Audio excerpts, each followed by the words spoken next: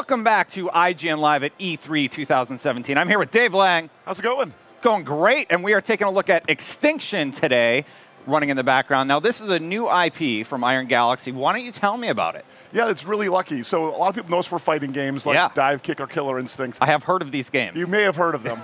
But we always wanted to do kind of a more traditional action game. And so we got linked up with our friends at Maximum Games. Derek Neal, executive producer, he's been the one doing the demo here for us in the background.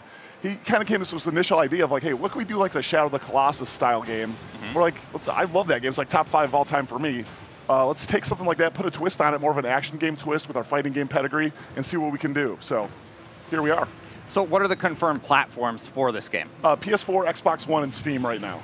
All right. Did you ever think about Switch? I love the Switch. We're doing a Switch project that I can't talk about right now. Okay. And the hardware's great. The dev stuff is great. We really, really like the Switch a lot. So maybe one day. All right, I really want to know about that one. Everybody's loving the Switch these days. But let's talk about what we're looking at right now. He's running around in a town. What kind of stuff can you do here? Okay, so the game has 3 major like gameplay features. The first, which Derek is showing off now, is kind of the mobility options you have. You unlock powers and upgrades like double jumps, wall runs, the ability to latch onto things with your whip and catapult yourself up. You can also jump off anything kind of like bouncy in the environment, like awnings or trees or whatever, and just kind of get up to the top. And the whole reason you need these awesome mobility options is because you're fighting ogres in this thing which are invading your town, and they're 150 feet tall. So you kind of need all the help you can get up high. So everybody in town is just like, just let them do whatever. Exactly, yeah. The main goal of the game is to prevent an extinction of your people, right? And so right now, Derek's opened up a portal to try to get these guys free to the next dimension, and monsters spawn, and you got to stave off the enemies. This is kind of where like our combat stuff comes in, our love of like deep combat systems mechanics. Kind of almost like Devil May Cry juggles are in here too. You got the flying minions. Yeah, this is a Rune Strike powered up move, like pretty much a one-hit kill on anything. Okay. And then, yeah, here come the ogres. So now it's business. So, the fictional setup for this game is, in this land a long time ago, ogres were around all the time. They were a constant menace. And Avil, the main character here, he used to be part of a larger order called the Sentinels. And they would fight the ogres and keep them at bay. The ogres disappeared for a long time, and everyone thought they were gone forever. So Sentinels kind of died away. But now the ogres are back, and Avil's kind of the only one that can deal with them. Okay. So he's got to go take them down. So is he the last Sentinel? He's the last Sentinel. That is correct. All right. Are you able to play with friends? Not currently. We do have social stuff, like we have challenge modes, and you can make kind of random maps based on properties you like and share those with your friends and compare high scores. The main thrust of the game, though, is a single-player campaign mode with a deep story. Got it. So right now we're taking a look at him beating up this ogre. It looks like you bust off pieces of armor? Yeah, so all the ogres are different. They're kind of like randomly generated. They might have different armor types made of different materials and different ways of taking them down. This one here kind of looks like wood bracers, kind of like a beginning ogre difficulty. The ogre's making his way to the city to just basically destroy it. Everything in the environment's destructible, and Derek's going to see what he can do to stop him here. So yeah, he took the bracers off of him, because this guy is much easier to take down. If you can take out a leg, take out his mobility, right? Well, so, he's done, right? No, he cut off a guy's leg. He's not getting back up. Well, actually, it'll grow back. These ogres are pesky. So all right. Derek just showed us these are one-hit kills in Extinction. All right. The ogres are super, super fierce. We'll say he did that on purpose. Yeah, no, it's part of the script. Okay. Yeah. But you respawn back in the city, and you got to get out there and take him down. The leg probably will spawn right by the time he gets back there. This ogre's back in business. You don't have to take out the leg or the arms. You can scale up the ogre's back. There he goes. He just popped up. He's back in business. So we'll see about that. Yeah. So Rune Strike again. So when you charge that up, how long do you have to hold it in order to be strong enough to like cut off a leg? It's more of a function of how many minions you kill to get the charge up to do it. And then once you get a Rune Strike, it's all kind of the same length. So things can take the arm off here. Yep, so now he's removed the arm. And this side of the ogre is basically not a threat anymore, so he's free to scale him at his leisure. Got it. He's going to run up the old back here. This game is still pre-alpha. We're still putting in a lot of animations for the ogre, stuff like reaching up behind his head, swatting him. That'll all be there shortly. Gotta admit, you guys have a fighting game pedigree. I was pretty surprised to see a game like this being done on stage. Excited, but what did you learn from your fighting game past? Yeah, I mean, we're all about really high performance, 60 frames a second, really links, combos, really deep, robust fighting systems. And we think games like this traditionally miss that kind of stuff. They don't really have it. So we really want to make something that feels like the combat has to feel great first and foremost, and we think we're pretty much there right now. Oh, and so the ogre's in town over here. That's not good. Yeah, not good for business. You got him, Derek. Go get him. So you see here, this is a gold ogre, so kind of a different type of armor.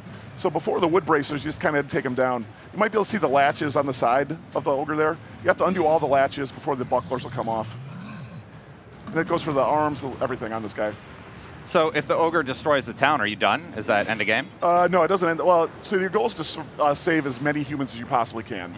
And your net score at the end is affected by how well you did.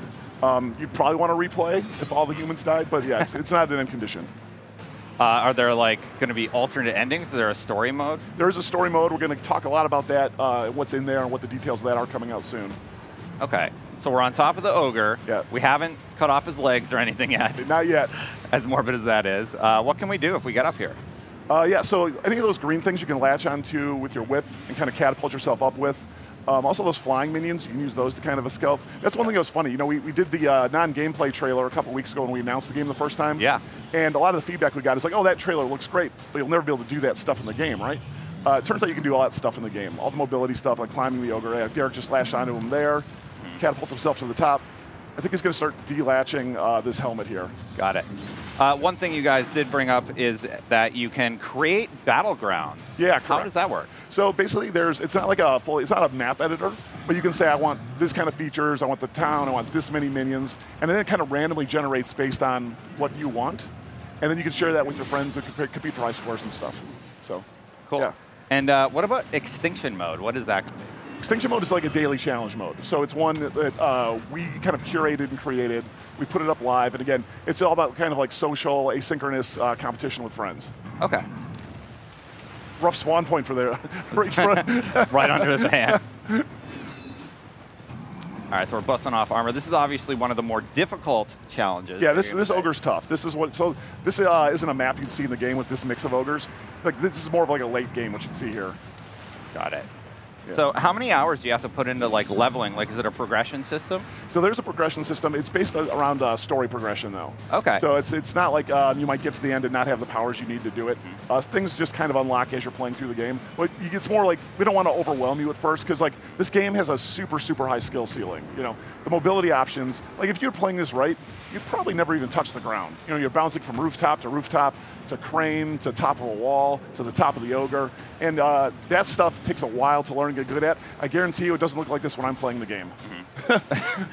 So we're seeing the gold ogre. We saw one other before. We see flying enemies, ground enemies. How many enemy types are there going to be? There's 4 total, the minions, and then the ogres are kind of like randomized different, slightly different behaviors to them, different armor settings, that sort of stuff. Okay, what sort of behaviors do they get? So right there you saw like he's on the ground. If he's on the ground, he's pouncing people. Some people, it's like, it really depends on several factors, how late you are in the game. Some are more aggressive about going for the city. Some take an interest in you and stalk you down. Okay. I want to do stuff like that, so yeah. You talked about some of your inspirations, Devil May Cry and such. Yeah. Those games sport a really solid frame rate. Yeah. Did you specifically call them out and not a game like God of War because of that? No, it's more like, I mean, God of War is really good, and they have the same kind of large-scale enemy fights we do. But I think the frame rate's pretty good in that game too. It's more about we really like just the snappiness of the combat in like a Devil May Cry, right? Versus like a God of War, which is kind of like more of a brawler or whatever. Like the combat in Devil May Cry, it's snappy, it's fast, and that's the kind of stuff we're going for here. So yeah, I'm gonna see some destructibility here, I bet. Oh, Derek's getting bopped again. But yeah, I see Ogre's starting to do quick work of the city here. All right, so Derek's going to go ahead and finish him off. I have one more question for you, however. Iron Galaxy, you said you have another project. When are we going to hear more? Sorry? When are we going to hear more about your other project? Oh, so we're going to talk about that probably around Gamescom time. Oh, that's really exciting. Yeah. Good to know. Let's finish off this ogre really quick. Chop off his head. One more rune strike, the coup de grace. Get wrecked. Were you guys worried at all about going that gory? You know, we're not done yet. We'll see what happens. All right, I bet you that won't play in Germany. More gore. Yeah. Definitely. Cool. Well, thank you so much for joining us, Dave Lang. Thanks for having us. Yeah, of course. Guys, for more on all things Extinction and E3 2017, keep it right here on IGN.